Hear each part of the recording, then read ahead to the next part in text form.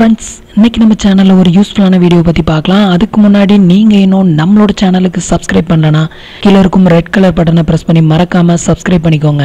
கூடவே வர bell ஐகான்ஸையும் click பண்ணிட்டீங்கன்னா நம்ம சேனல்ல வரக்கூடிய எல்லா வீடியோஸுமே மிஸ் பண்ணாம பார்க்கலாம். இன்னைக்கு நம்ம சேனல்ல பார்க்கக்கூடிய வீடியோ என்னன்னு பாத்தீங்கன்னா எஸ் பேங்க்ல இன்டர்நெட் பேங்கிங் எப்படி நம்ம ஆன்லைன் மூலமா ரெஜிஸ்ட்ரேஷன் பண்றது அப்படிங்கற டீடைல் பத்தி தான் இன்னைக்கு நம்ம வீடியோல பார்க்க போறோம். இதுக்கு பாத்தீங்கன்னா உங்களோட browser open பண்ணிக்கோங்க. browser open பண்ணிட்டு எஸ் பேங்க் நெட் பேங்கிங் அப்படினு சொல்லி டைப் பண்ணிக்கோங்க. இல்ல எஸ் பேங்க் இன்டர்நெட் பேங்கிங் அப்படினு சொல்லி வேணாலும் நீங்க டைப் பண்ணிக்கோங்க. டைப் பண்ணீங்கனா வரக்கூடிய ஃபர்ஸ்ட் வெப்சைட்டை வந்து கிளிக் பண்ணிக்கோங்க.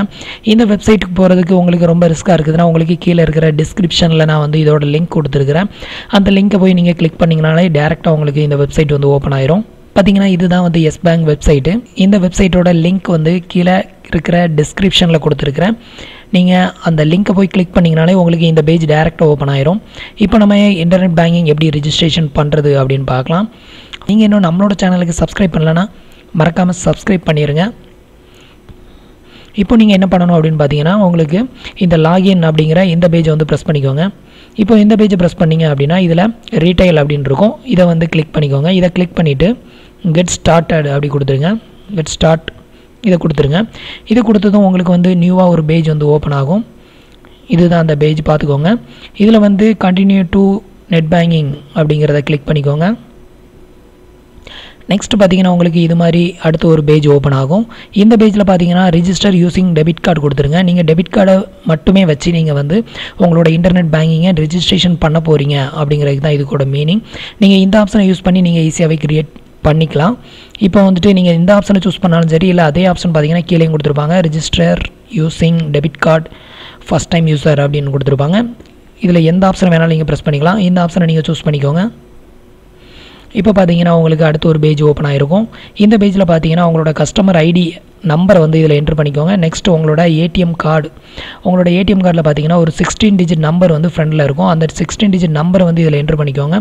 நெக்ஸ்ட் உங்க ஏடிஎம் ஓட பாஸ்வேர்ட் இந்த பின் அப்படின்ற இடத்துல உங்க ஏடிஎம் ஓட பாஸ்வேர்டை என்டர் பண்ணிக்கோங்க. நெக்ஸ்ட் இது மூணுமே என்டர் பண்ணிட்டு உங்களோட பாஸ்வேர்டை வந்து நீங்க இப்போ கிரியேட் பண்ணனும். இப்போ பாஸ்வேர்ட் எப்படி கிரியேட் பண்ணனும் அப்படினு பாத்தீங்கன்னா மினிமம் அதோட லெந்த் வந்து 10 to 14 கேரக்டருக்குள்ள நீங்க வந்துட்டு இருக்கிற மாதிரி பாஸ்வேர்டை வந்து கிரியேட் பண்ண சொல்லி இருக்காங்க.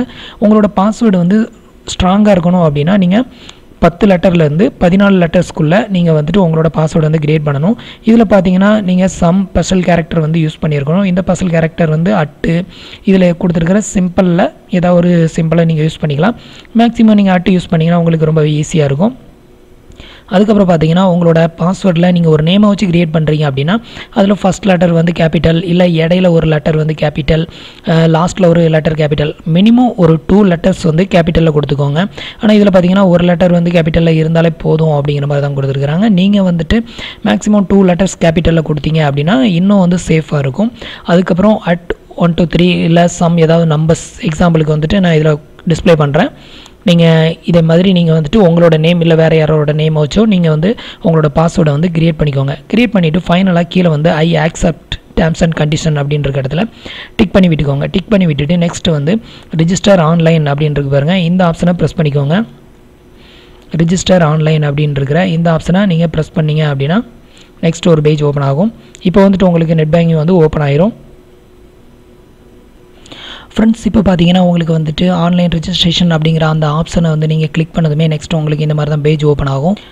இதுல பாத்தீங்கன்னா உங்களுக்கு வந்து ஒரு மெசேஜ் வந்து ரிசீவ் ஆகும். அந்த மெசேஜ்ல ஒரு ஒன் டைம் பாஸ்வேர்ட் அதாவது உங்களோட ஃபண்ட் ட்ரான்ஸ்ஃபர் பின் வந்து உங்களுக்கு ரிசீவ் ஆகும். அந்த பின்னை இதல என்டர் பண்ணி நீங்க சப்மிட் கொடுக்கணும். அந்த ஒரு மினிட்க்குள்ள நீங்க உங்களால சப்மிட் பண்ண முடியல அப்படினாலும் நீங்க இதுல வந்து பாத்தீங்கன்னா ஐவிஆர் கால் அப்படினு இருக்கும். அத கிளிக் பண்ணீங்கனா உங்களுக்கு ஒரு வாய்ஸ் கால் உங்களோட ரெஜிஸ்ட்ரேஷன் மொபைல் நம்பருக்கு வரும். அதுல பாத்தீங்கன்னா ஒரு பாஸ்வேர்ட் சொல்லும். அதுதான் உங்களோட ஃபண்ட் ட்ரான்ஸ்ஃபர் பின். அந்த பின் நம்பரை வந்து இதல என்டர் பண்ணிக்கோங்க. இப்போ நான் வந்து என்டர் பண்ணிக்கிறேன். என்டர் பண்ணிட்டு நெக்ஸ்ட் சப்மிட் கொடுத்துருங்க. ஃப்ரெண்ட்ஸ் பாத்தீங்கன்னா இந்த பாஸ்வேர்டை வந்து நீங்க அந்த 1 மினிட்க்குள்ள நீங்க வந்து என்டர் பண்ணலனா அதுக்கு அப்புறம் நீங்க என்டர் பண்ணும்போது இந்த பாஸ்வேர்டு வந்து இன்வாலிட் அப்படினு வரும். இப்போ பாத்தீங்கன்னா நான் வந்து என்னோட ஒன் டைம் பாஸ்வேர்ட் அதாவது ஃபண்ட் ட்ரான்ஸ்ஃபர் பின்னு நமக்கு ஒரு பின் வந்து ரிசீவ் ஆகும். இந்த பின்னை நீங்க என்டர் பண்ணதுமே பாத்தீங்கன்னா உங்களோட அக்கவுண்ட் வந்து லாகின் ஆயிரும். இப்போ பாத்தீங்கன்னா என்னோட அக்கவுண்ட் வந்து ரெஜிஸ்ட்ரேஷன் சக்சஸ்ஃபுல்னு வந்துருச்சு. இப்போ வந்துட்டு நம்ம எப்படி லாகின் பண்றது அப்படினு பார்க்கலாம். இப்போ பார்த்தீங்கன்னா உங்களுக்கு அந்த ரெஜிஸ்ட்ரேஷன் பேஜ் வந்து கேன்சல் ஆகி ஆட்டோமேட்டிக்காக உங்களுக்கு ஹோம் பேஜ் ஓப்பன் ஆயிரும். நெக்ஸ்ட் பார்த்தீங்கன்னா இதில் லாகின் அப்படிங்கிற ஆப்ஷனை கிளிக் பண்ணிக்கோங்க. கிளிக் பண்ணிவிட்டு இதே தான் கெட் ஸ்டார்ட் கொடுத்துருங்க. கெட் ஸ்டார்ட் கொடுத்ததும் அடுத்து ஒரு நியூ பேஜ் ஓப்பன் ஆகும். இந்த பேஜில் பார்த்தீங்கன்னா கண்டினியூ டு இன்டர்நெட் பேங்கிங் கொடுத்துருங்க. இப்போ பார்த்தீங்கன்னா நம்ம வந்து இன்டர்நெட் பேங்கிங் ரெஜிஸ்ட்ரேஷன் பண்ணியாச்சு. உங்களோட கஸ்டமர் ஐடி நம்பரை வந்து இந்த லாகின் ஐடியில் வந்து என்ட்ரு பண்ணிக்கோங்க.